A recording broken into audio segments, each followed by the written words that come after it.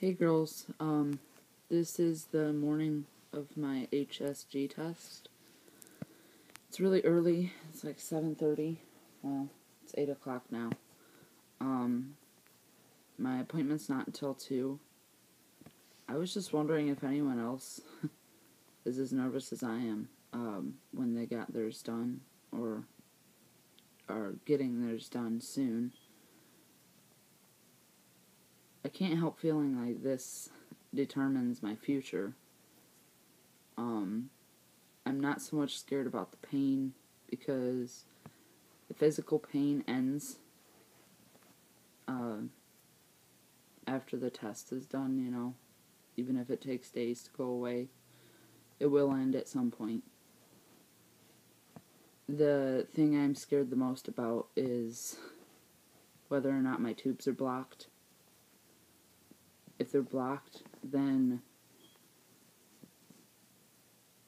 either there's going to be two scenarios. One being that it's going to take years to save up for IVF or for adoption, and two being that we will never have kids.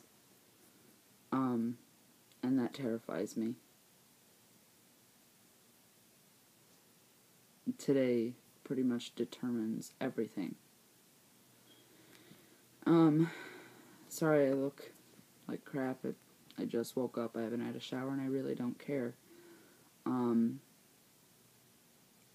just wanted to capture this emotion, this feeling, and I'm wondering if anyone else felt or feels the same way. I'm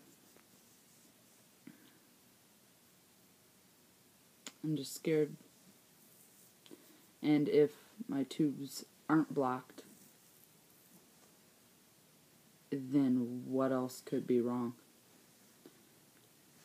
To tell you the truth, I don't want them to be blocked, but I would prefer that there was just something there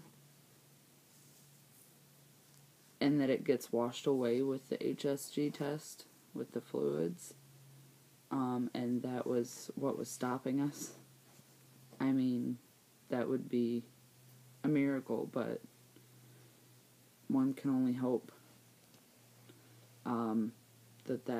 that was the reason for these very long 7 years of torture.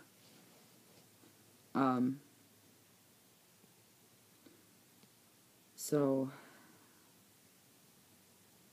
hopefully the only pain I have to deal with today is the physical, because I don't think I can handle permanent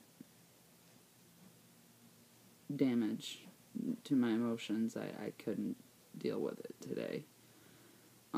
So I'll make another video later after my HSG, and wish me luck.